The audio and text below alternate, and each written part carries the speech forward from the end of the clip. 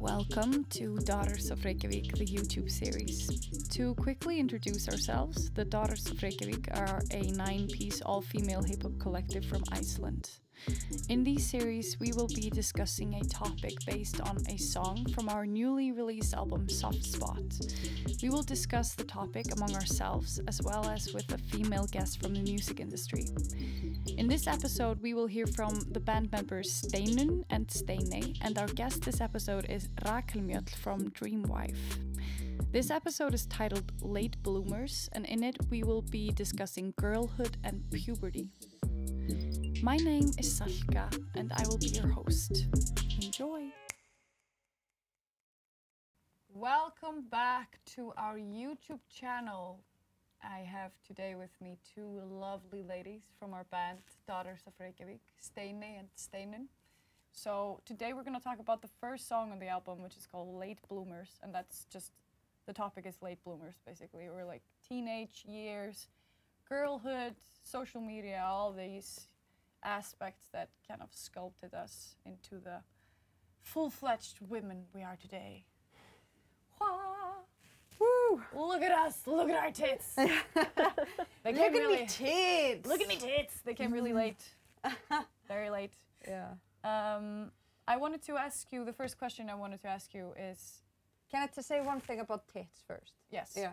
Always. Because we went to the swimming pool yesterday, Salka and I, and I noticed that Salka she borrowed a swimsuit from me. Yeah. And she was like, oh, it's probably too big because your tits are way bigger than mine. And I was like, no, that can't be.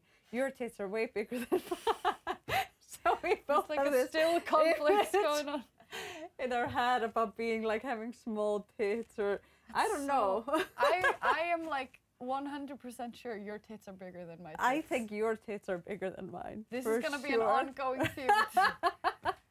Well, it's funny, I had big tits when I was young, but I wanted to have small ones. Yeah, I think this is like... Capitalism. Big this is how it is all the time. Like a good old porn star. Me too, I wanted to have like huge titties. I think it's so funny that we start calling boobs tits. I love it. Titties. Breasts.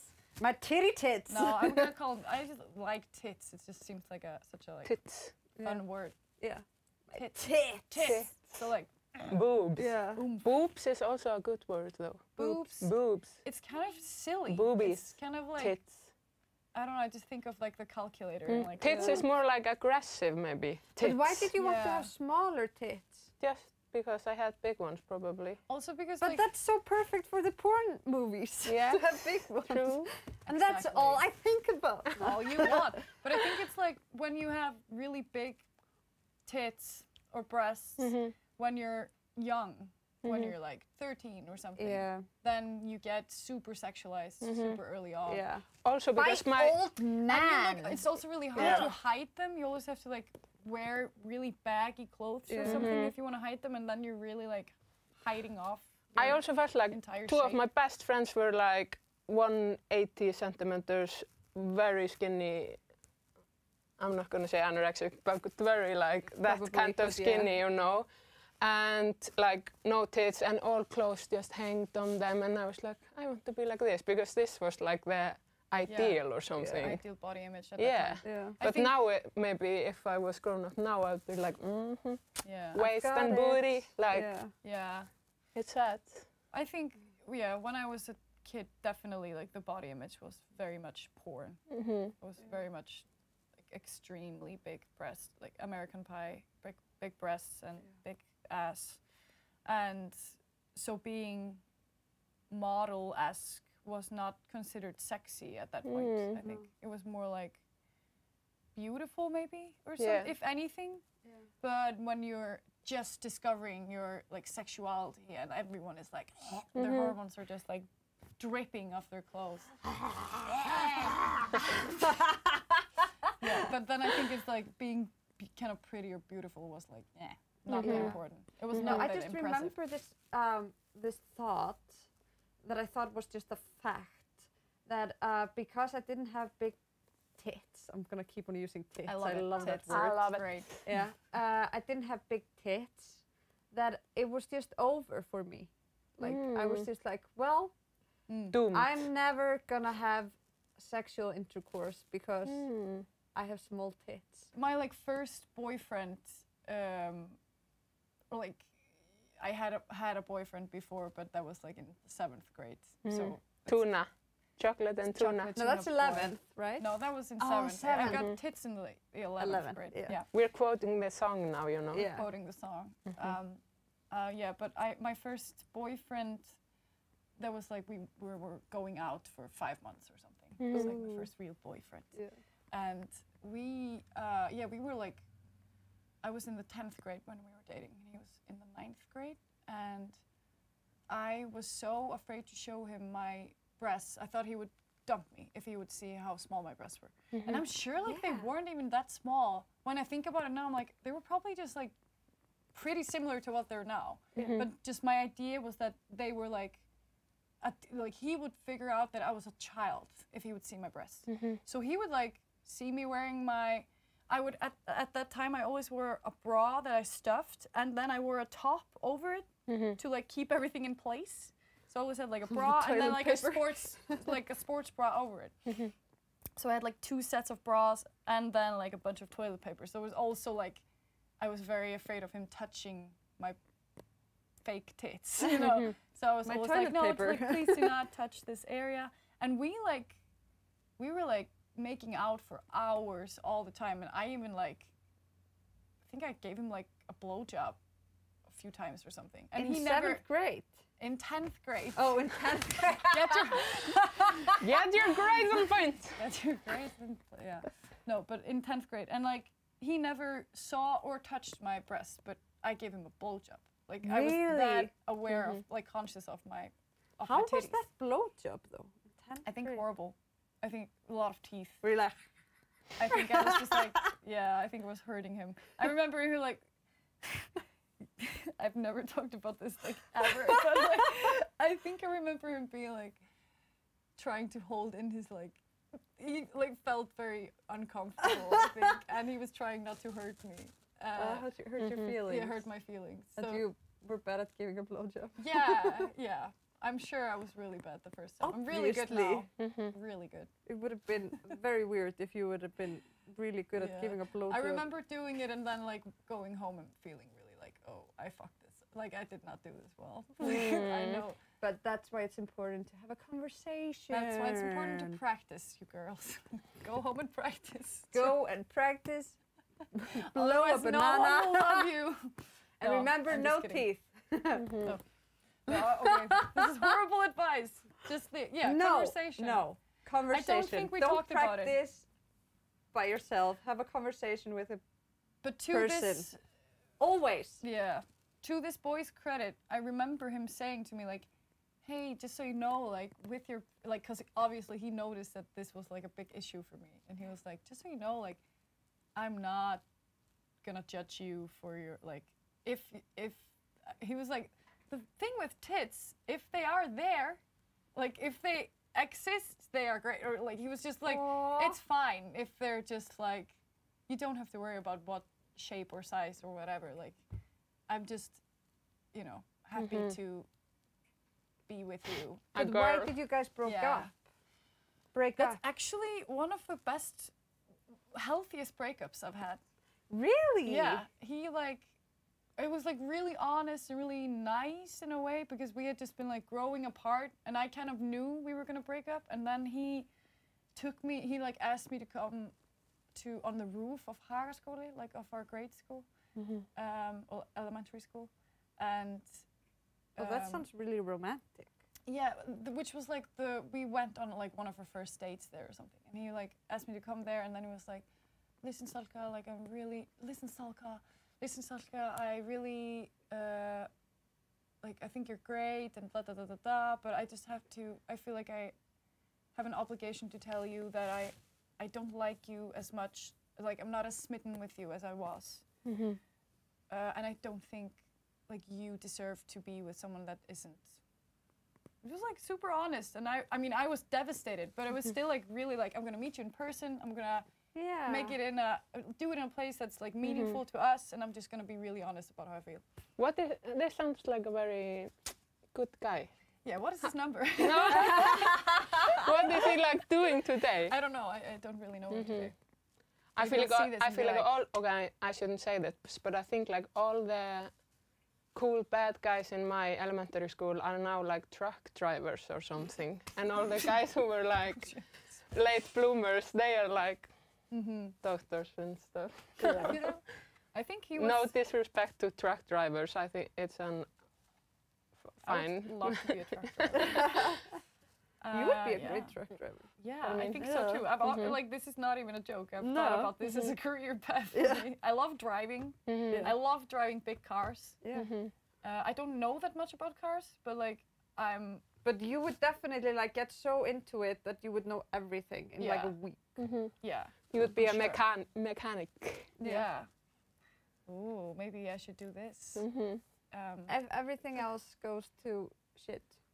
If everything else that you're goes to working shit. at right now. Yeah, or if I'm just like bored, then I could maybe take a year off and just become a truck driver for that time. True. My mom is like, she has made a like a license to drive a bus. She knows quite a lot about cars as well. Yeah. She could maybe teach me some stuff. Some tricks. I had some questions for you guys before we start talking about titties. Titties. I wanted to ask you to tell me and our beautiful audience about one act of rebellion that you like performed when you were a kid or a teenager. Like preferably a teenager, but it can also be like young. I was such a well-behaved kid. Really? Yeah, because I was so anxious. So that's why you're so fucked up now. Yeah, because I'm a late bloomer in the rebellious act. But what's like the most rebellious thing you've done since you became an adult? Everything. Everything. Every single thing. This band. Oh my God. Yeah, probably this band. I went topless on live television. That was rebellious. That's pretty rebellious. Yeah, like the first one to do so in Iceland. Really? I didn't know on you live were the television. first one. Like it's not a movie, like not in a movie or no, like. No, but on but live like television. live television, yeah. That's really cool. I didn't know that. Congratulations. And we'll go down in history. Yeah. Yeah, girl. Yeah. And just so we keep on talking about titties. But other than that, no, I was really like, I was an anxious kid. So, and I'm an anxious woman, but now I have come a long way and like learned a lot about myself and like have a therapist and stuff. So I'm not as anxious. But yeah, I just remember like, I was the one that came to my parents and was like, okay, you guys, now it's the time that I could start drinking. And we don't want me to go down that road, do we?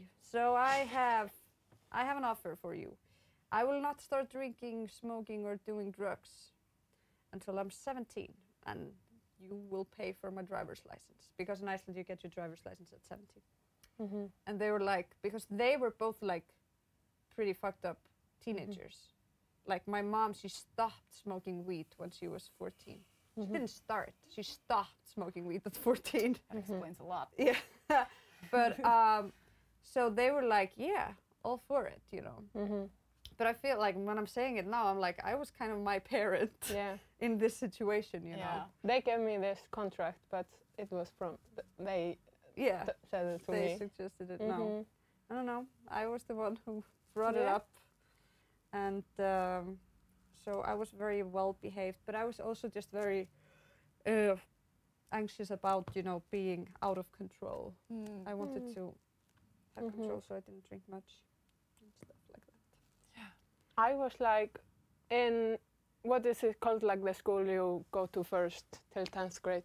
I've never, middle school? I think it's like elementary school, grade school, middle school, and I'm never sure which is which. Yeah. But let's so just say like, say an age. Yeah. Like just growing up in school, I was very, education came very easy to me, and I always got 10 in everything without putting having to put effort, and I was like dancing and playing the violin in a choir and did very well in everything, and my parents were didn't have to worry about me at all and were very proud and everything.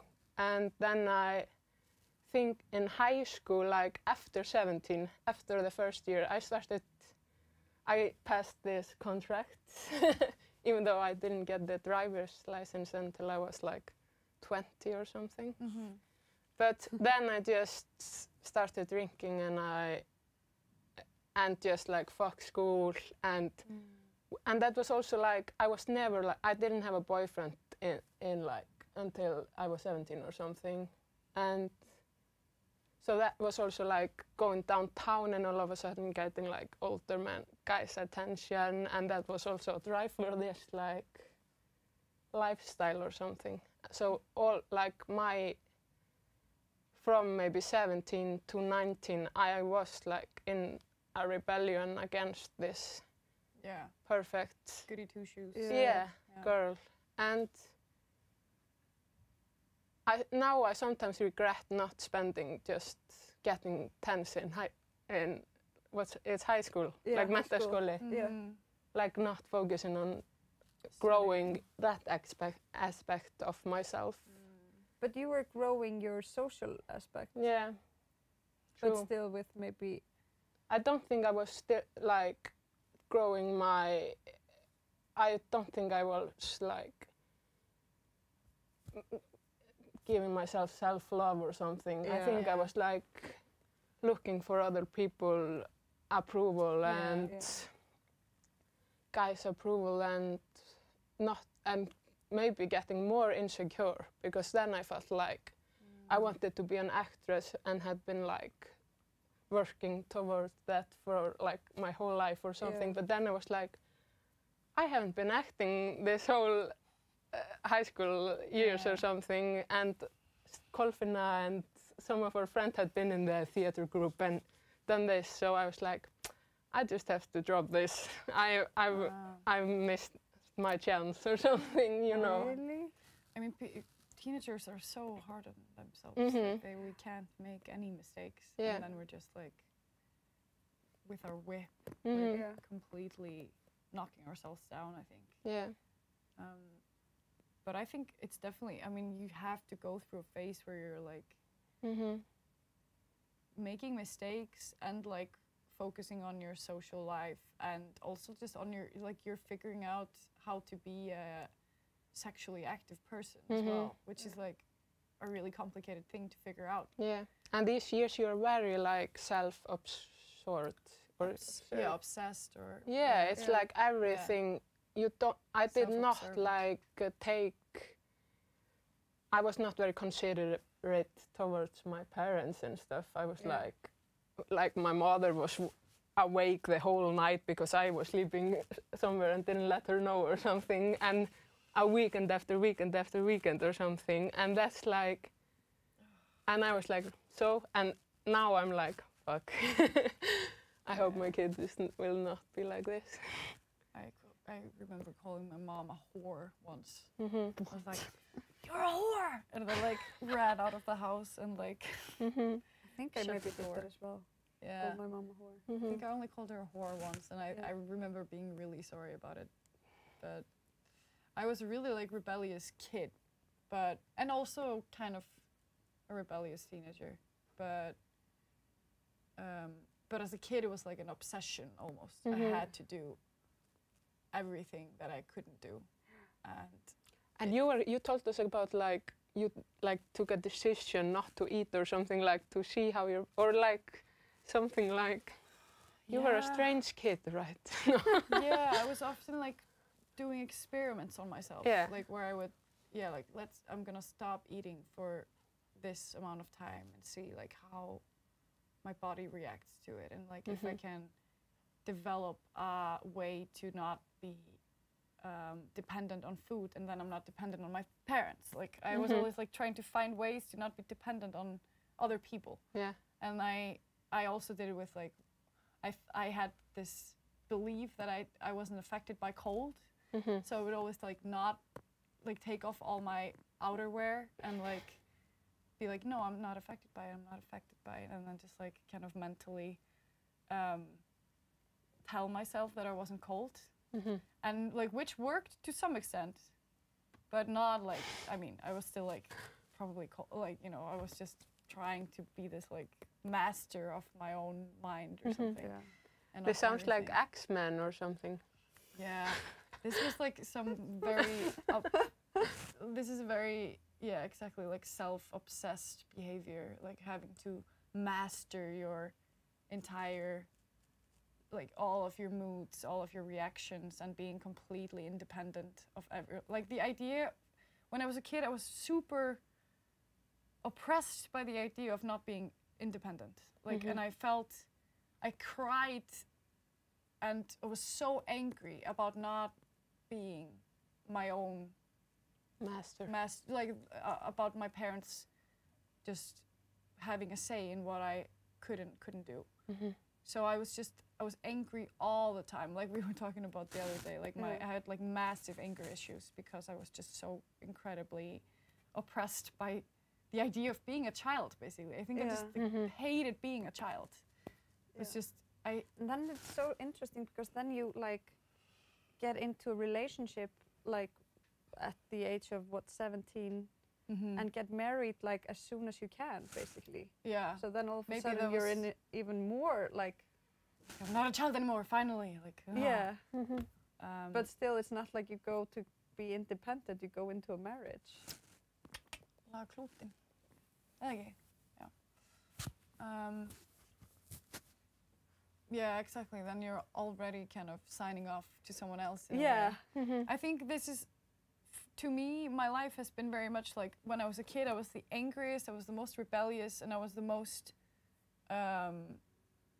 unhappy in many ways. Yeah. Like, I remember I went to a therapist to talk about anxiety, and he was like, do you remember being anxious as a child? Yeah. And I was like, yeah, most vividly. Yeah. So, like, I remember most vividly being, I've never felt as many overpowering feelings as when I was just like in kindergarten. And and then I felt like in my life it's just like gradually gotten more bearable. Yeah. And that I've worked through each element. So, which is very interesting, I think, to me now, that I'm like, why did I have all these internalized extreme feelings when I was a kid? Like, what would make that happen? And did your parents acknowledge them, or did they? Yeah. Did you feel like you were loved when you were bad? Yeah, I think like sometimes maybe my dad was a bit like, you know, I'm like their first child, so sometimes I think he maybe reacted in a way where he was like really angry, and we also fought often in a way that was like very adult. Like I was fighting with him like we were on the same level of intelligence, which is something I value a lot in general in conversation with my parents, that we've always talked to each other like we're adults, and they talk with their kids like we are not stupid, you know, we're smart, and we are capable of like figuring out something. So, but I think it translated to like the way we fought and maybe had more serious discussions, which sometimes can be like very overpowering for a child. Yeah. So I think that happened, but they also were like, they acknowledged that I had issues, and I was seeing like a geðlæknir, like a shrink. Yeah. I think it's been a really nice chat. I wanted to tell you about one funny story of rebellion. I like smoked a lot of joints on my balcony when I was a teenager, and I was like, sneaked around a lot in my house. But I remember once being me and my friend Bowell, who was one of my best friends growing up. We like once got, I think this is the first time I was left alone in my house, because my parents had gone somewhere with, I think, all my siblings, and for some reason I was there. I don't remember if I had like class, like if I was doing lessons, like dance lessons or drum lessons or something. So I had to be left behind, and I was like, yeah, it's gonna be fine. And then me and my friend decided to do like everything we were usually not allowed to do. So we like ate all the candy in the entire house. Oh my God. And then we like did we poured a bunch of water on the living room floor and put like grocery store bags on our feet and then skated on the floor. And what? Yeah, I think it was How did the floor take it? I think it was just really wet. And like, Did you clean it up? No. And then we went out on our socks because that was like something. How old were you? I think we were like 10, maybe. Oh. I was imagining like God. 18. Oh. No, okay. No, we were like 10. It was like not like a teenage rebellion, but it was like a kid rebellion. And then my mom, like, they drove in as we were like running away from the house wearing no shoes. And she was like, what the fuck are you doing? And we were like, ran as fast as we could. And then we like hid for 2 hours or something, like just wearing socks and t-shirts, like no coats or anything. We're like, and I was probably like, yeah, I don't feel cold. I don't feel cold.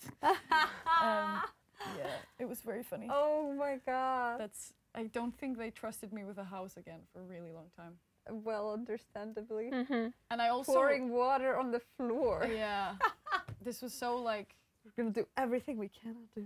I think it was like inspired by something like Pippi Longstocking did. I think you were too young to be home alone. This proves that they shouldn't. This is their fault. Yeah. I approve. I agree. They shouldn't have left you. Yeah.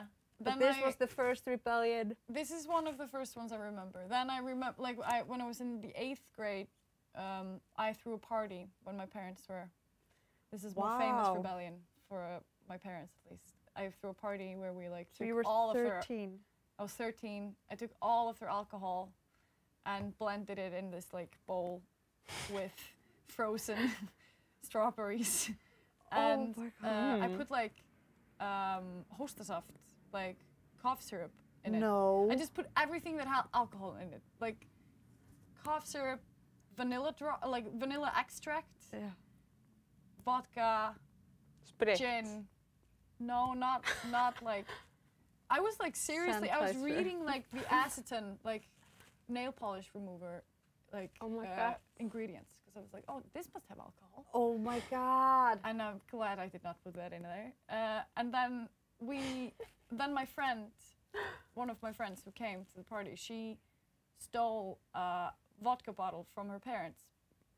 And then we had a party and everyone was like super drunk, and one of my friends had like her older boyfriend come over with his friends, and then we were all like, 2 of the girls stripped for them, and it was all very like, we were way too young. I remember I was wearing like a bra and like a shirt that was so tight that it was showing like the ends of my bra, and this like really, really short shorts. This is like trying to look like a person I'd seen in a party in a movie, you know. And how old were the boys? They were like in the 10th grade. Okay. We were in the 8th grade. I think maybe the oldest one was like in 1st grade in high school. But did you just watch the movie 13 before you did this? No, I think we were definitely like thinking of ourselves as being like 16 or something, but not 13. Oh, you mean I like watched the ones that get... Do you remember this movie? Like that was a very big inspiration for me. Me too. I watched this and was like, I want to be like this. Yeah. It was like 2 teenage girls, like very being rebellious and taking drugs and and it's very like realistic. This was very much like, let's do like now it's also like when we came from grade school or elementary school and went to the next like the kind of teen school, which is I can't remember which one is which, but like this was the first, because from 8th to 10th grade you're in like higher school, you're in like middle school or whatever, and then we thought of ourselves as like, oh yeah, now we can party. And then everyone got super drunk, and one of my friends was like, I'm just gonna be sober, and then she ate all the strawberries that were in the bowl, and she got like by far the drunkest of everyone, because they like absorbed all the alcohol. And then like I cleaned the apartment like vigorously. And there were like, I think one of my neighbors like came by the house at some point and was like, hey, what's going on? You know, there were a lot of things that obviously could, you know, get this party busted. And then my parents came home and it was like super clean, and I was like sitting in a couch when they came back. I was like, hello, welcome back from your trip. Like super suspicious. And then they found somehow I like missed, there was one plastic cup with like pure vodka in it. And they were like, what is this? And I was like, oh, I spilled some acetone, like some nail polish remover on the floor, and I tried to save, like it was just the most insane, stupid plan. And they were like, okay, like obviously did not believe me. And then I remember being like brushing my teeth, and then I spotted that like the Finlandia vodka cap was like on the counter, and I was like next to my father brushing our teeth, and we were like, oh my god, like, oh, Finlandia. And then it turned out that the vodka bottle that my friend had stolen was like this 70 years old, you know, like a collector's item. No! Oh my god. Yeah, she had taken like, she would just be like, what should I take? And like, this thing that's in this like grand box, you know, and it was just like, her parents came home and were like, oh my god, we've been robbed, like, you know, our collector's vodka bottle. Like, 1 million kroner. I think it was like something like 70,000 or something. It was my god, just like $700. Yeah, it's like pretty steep, at least for like a 13-year-old, you know, shitty ass cough syrup shit. Yeah, mixed with cough syrup. Yeah, like frozen strawberries. And vanilla extract. Yeah. So it got busted because of that. They were like, they thought they'd been robbed, and then she was like, I took it! I think it would be so fun to be able to see your teen years through your parents' eyes. Yeah. Like, I was always smoking in my room, and like, my mother was like, were you smoking in your room, Steinar? No. Like, and then it's like, of course they knew. Like, you think you're like getting away with everything, but so they smart. are like, yeah, exactly. what should I do? And it's so unbearable that you think you're so smart, and they're like, and they think you're like, your parents are so stupid. Yeah. And they're like, well, obviously I know what's going on. Like, it's so badly hidden, and you know. And our parents are all the generation that probably partied even harder than us or something, or earlier or something. Yeah. So they were like, I know my father said to his sibling, like, my children are not gonna drink and they're not gonna do sports or something, like, probably because he like did. I don't know why these two aspects or something. But it's probably a little bit like seeing yourself through the eyes of your parents when you see your kid turn into a teenager. Yeah. I think you're gonna. The only thing I'm like, I want my kid to be able to tell me like like I want to start drinking or something, because I started drinking and hiding it from my parents, and I feel still like to this day, now I'm 30, and when I'm drinking alcohol with like my parents or my like boyfriend's parents or something, I still feel like I'm doing something I shouldn't be doing. It's very strange. It's like, I'm like, oh, I'm not drunk. Maybe I'm just really messed up. I still feel really guilty when I'm like buying alcohol. Yeah. I'm always like, yeah. Hello. Like ID, and I'm like, here it is. Yeah. Hope it works. And I was even the kid that went to the alcohol store with no ID and was like buying alcohol, like, no, it's in my car, I don't bother to get it or something, and lied my way, like when I was 17 or something. Yeah. I was buying and going in front of the lines in clubs, and being like, you should let me in like a 16-year-old or something. Yeah. And now I'm like, excuse me, but can I pass? Or something. It sounds like you. Well, it firstly sounds like you were not a late bloomer, Salka. You were getting to the party quickly. Yeah. Yeah. But I was like physically really late. Yeah. But mentally very early. I was mentally just like, I think finally it was acceptable for me to be rebellious. Yeah. Socially acceptable. Yeah. It was not like a problem anymore. Now it was like socially encouraged to be rebellious. Yeah. And not anymore like something that I had to, you know, my peers weren't like crying because of my rebellion. Mm-hmm. But I feel like we have like 3 different types of rebellious here. You got rebellious very early. You got rebellious like 17, and I'm just getting rebellious now. Yeah. I I tried drugs the first time like last year. Yay! I love it. I'm getting there. Yeah. I love to. Now I'm just like a suburban housewife since I was 20 or something. Yeah. But I'm still in this band. Yeah. That's your I get rebellious my act. like Kick. útrás. Yeah. I feel like I'm just like falling more and more in line, which I love. Like I love feeling more like I need belong. to get more crazy. Yeah. All right, we all have missions. Yeah. I think we should wrap it up for this segment. Yeah. But it was really nice to talk to you guys about You too. rebellion and late blooming and childhood Early traumas. blooming, Early blooming, late blooming, drinking, any kind of blooming. all of this. Titties. Titties, all them titties. Let's hear the song. Titties. Yeah, so we're gonna listen to a performance by us with some of the other girls in our band. All of them. All of them. Yeah. All of the girls in our band. And we're gonna perform a song called Late Bloomers, which is the song that's inspired this entire episode. So enjoy. And then we're gonna have a good guest after that, which you should be really excited about. She's awesome. She's awesome.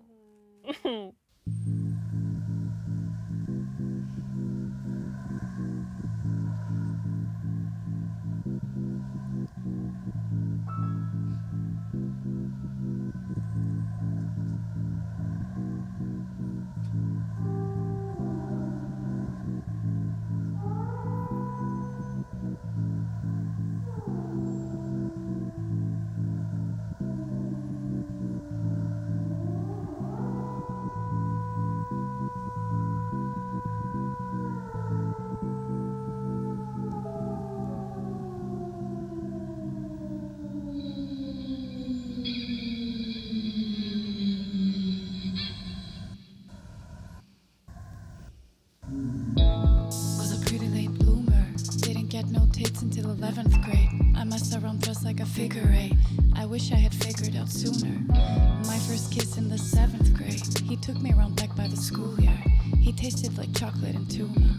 He spotted I was a late bloomer, eh? I didn't know. It was long ago. I didn't know, hey, how should I have known I was worth anything? They didn't tell me. Forgot to tell me, babe. Forgot to tell me.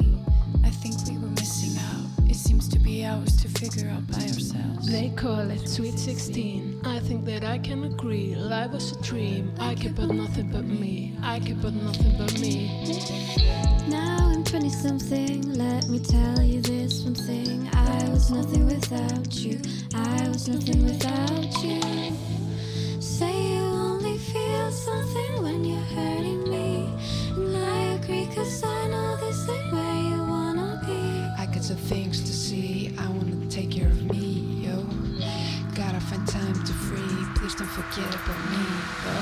Didn't know, was so long ago. I just go with the flow, yeah. Put my feet in the snow, so you can watch me go. You don't have to though,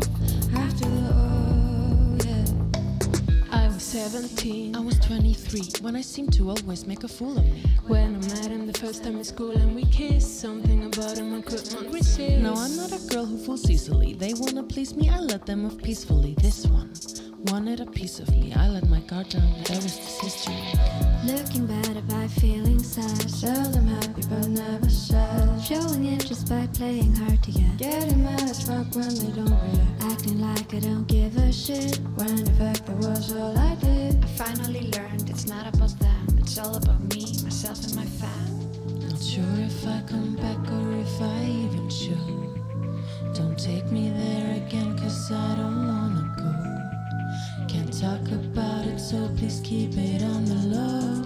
I'm ready for you to tell me all the things that I already know, so Didn't know, was so long ago.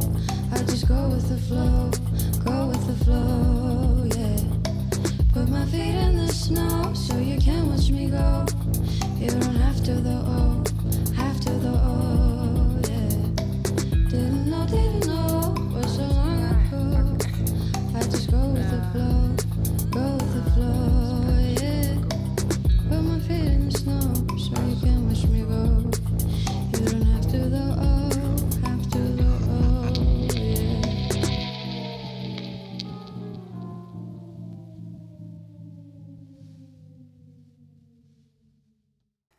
Okay, welcome back. We just listened to Late Bloomers, which is the first song on our album Soft Spots, and which is the kind of conversation sparkle for the day. And we're talking about late blooming and teenage drama and, you know, all of that. So we have a really great guest with us now that I'm going to introduce, Rakel Mjöll. Hi. And Rakel, you are a part of Dreamwife, one of the founders, and you are also, you've been in a lot of bands in Iceland and like done a lot of... A few.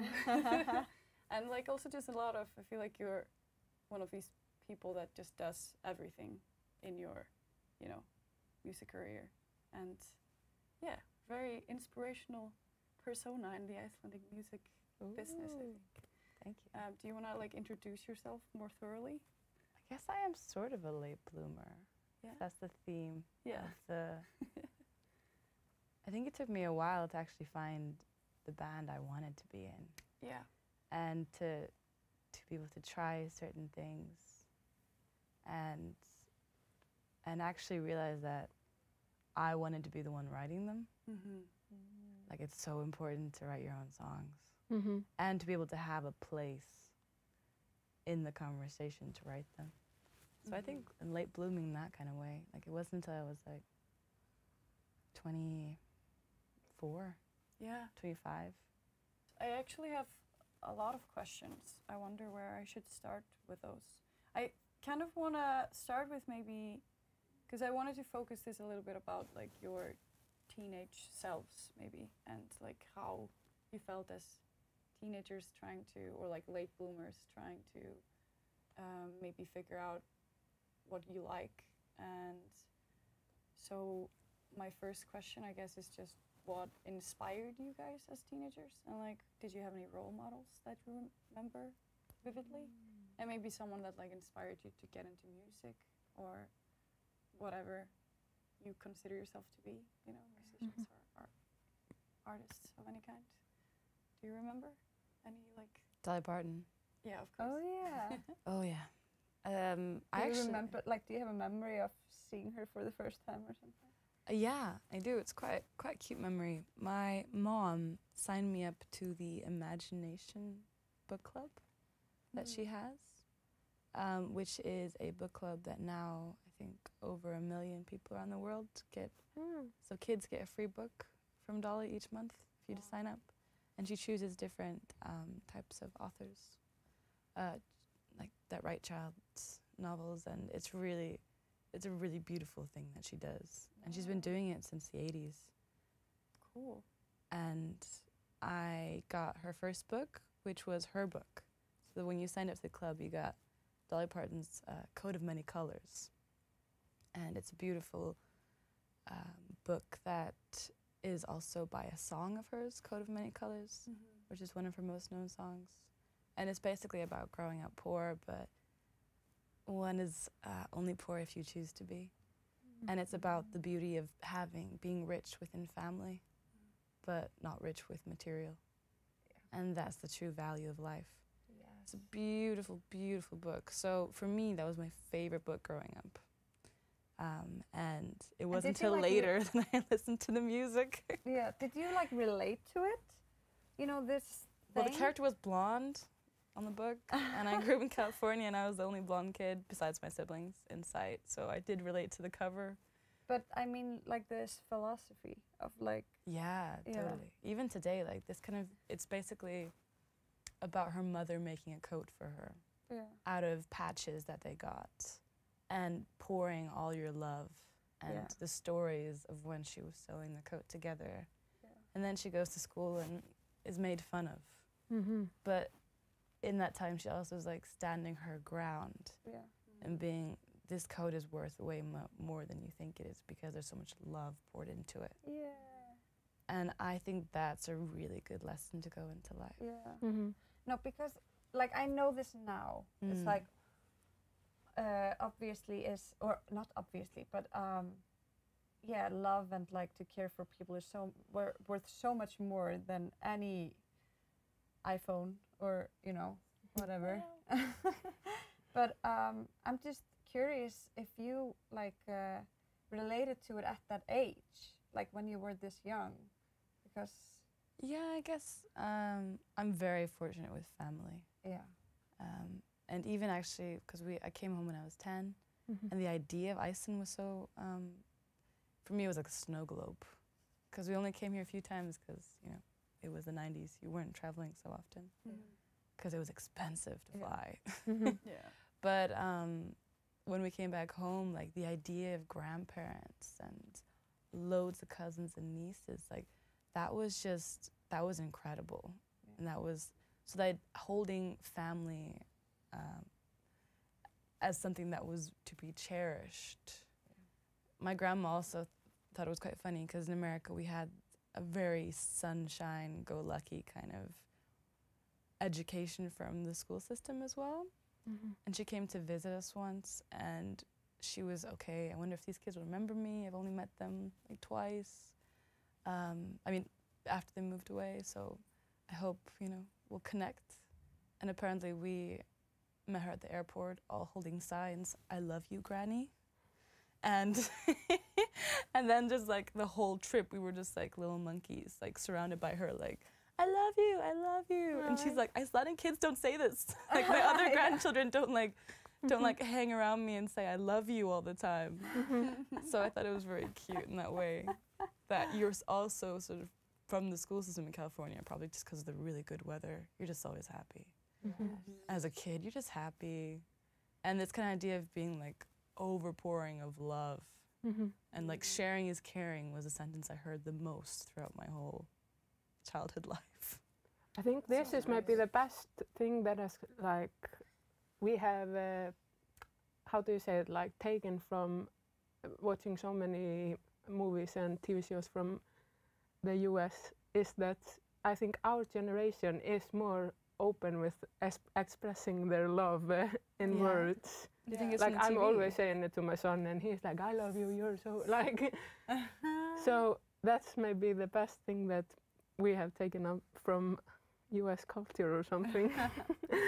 No, because I don't remember my parents saying "I love you" when I was growing up. I don't think it was a big thing in the culture. No, in Iceland, and probably not their parents. But I think it's very important, like... I don't even remember my mom giving me like a lot of hugs or anything. It's just more like, you go and be a strong, independent person.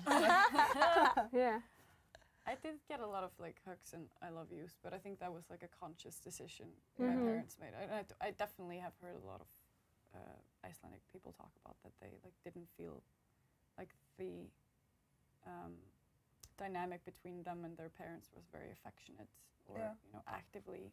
For me, I think caring. it was like affectionate, but it was not like people. They didn't say "ég elska þig," like, like I love but you. they expressed it and they hugged me and everything. But like, it's just good. I can't imagine not being able to say it to my son. I think it's like a very strange thought. There's a positive thing, like popular culture changing that. Like changing you say "I love you" to your kids. Yes. Maybe that also like affects when we're growing up. We always like have to look for this approval or this like does she love me or something? Do they like me? Do they like? Maybe that's part of it. Like how we. I have like it's because I am used to saying "I love you" a lot of times a day. Like I say it to my mom every time I leave the house, and my dad and my siblings. So I'm used to saying like "I love you" 20 times a day or something. And then with That sounds so nice. which is great. I love it. But like then with my boyfriend, he's like not used to it at all. And I say like I love him very many times a day. I'm always like, yeah, I love you, little. And he's like, oh wow, it's so. And he finds it very uncomfortable to say What? unless he's like really feeling it at that moment. Like it's not that he's like doesn't love me anymore, but like he just feels comfortable saying it in situations where he's really like, right now I'm feeling like really loving and affectionate towards you, but not just like, oh, I'm heading out, I love you. You know, he feels like that's just he feels like it's a misuse of the word or something, which to me, just really like I don't know. That's also. But you love him every day of the week. I know, but I think that was also really interesting that he has this like really, to him this word means so much. It's so like charged because it's used only in situations where it's like He's necessary maybe heard to it use. once from his parents. I Like, think he's heard it more often, but like I think he just associates it with something that's like, oh yeah, in this moment we are like actively showing each other love. Yeah. But for me it's just like, oh, I love you all the time. Like, I love you less sometimes or something, you know, but I'll still tell you I love you. Yeah. You know? I had a partner from the Faroe Islands, and that you probably know who is. But that was We do. You do. We were so young, but that was very interesting because that's even like more closed than Iceland when it comes to affection. Yeah. Really? And I remember when we were starting hanging out, and he once came to me and he was like, Rakel, ég góður við þig. Like, I'm good to you. And I was like, yeah, sure. Yeah, you are good to me. And then he said it a few times under this kind of like, I'm good to you. And I'm like, yeah. And I was like, what is that? And then I asked another friend of mine who's Faroese. And then eventually, because I'm, Californian raised, I was just like, I love you. And then like, eventually he was like, I love you. And it was so hard for it to leave his lips. Then I met another Faroese friend, and he started explaining this to me. And I was like, he said I love you the other day. Like that took him like a year and a half. And he's like, what? We don't say that in Faroe Islands. How did you manage to make him say that? And he's like, in the Faroe Islands we say I'm good to you, and that equals the same as I love you. What? So like apparently when you're in Faroe Islands you're like, I'm good to you. That's like the deepest meaning of love. Deepest expression. That is so weird to say though. That's like because that's like stating the obvious, like I'm good to you. I'm good to you. It would rather be like, you are good to me, like, or something. It's very sensitive, like, I'm good to you. Yeah. So that's even way more closed off in this kind of affectionate way. It's like I'm a prize in your life. You're lucky to have me because I'm good to you. But like being so hard to say those words, like I'm good to you, was difficult to say. Yeah. So, I mean, I think we have it okay here. Maybe it's changed also with generations and popular culture that you aren't afraid to say I love you to those who are closest to you. Yeah, exactly. Wow, this is really, really interesting. Tell a Faroese person that you're good to them and see how they react. Hey, I'm good. hey, I'm good to you. But what?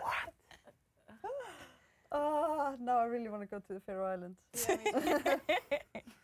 Oh, we've been. My friend is there actually. I should message her and tell her like to pick up guys by walking around being like, I'm good to you. And they're just grabbing their crotch and being like, I'm good to you. Thank you so much for coming, Rakel. Thanks for having me. Yes. All right. See you guys. Thanks for watching. Peace and love. Peace and love. Peace and love. We're gonna see a music video or something from Dreamwife. We haven't decided yet, but you're gonna love it.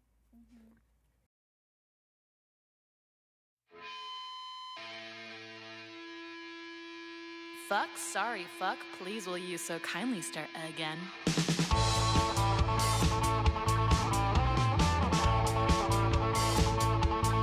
Now put your money where your mouth is.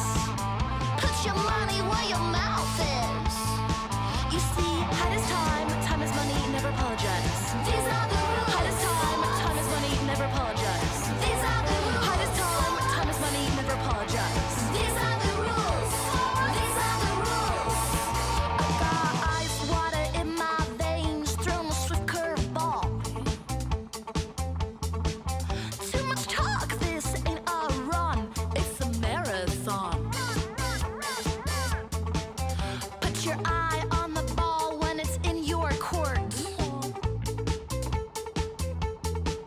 Dropping balls, missing goals. Do you even play this sport?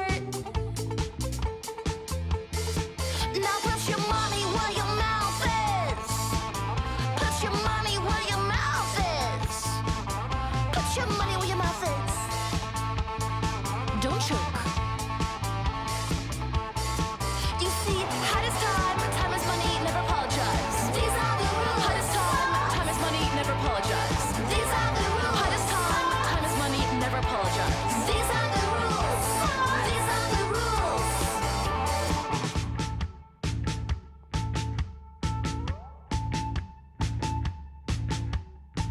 Serve it, smash it, win it, own it. Serve it, smash it,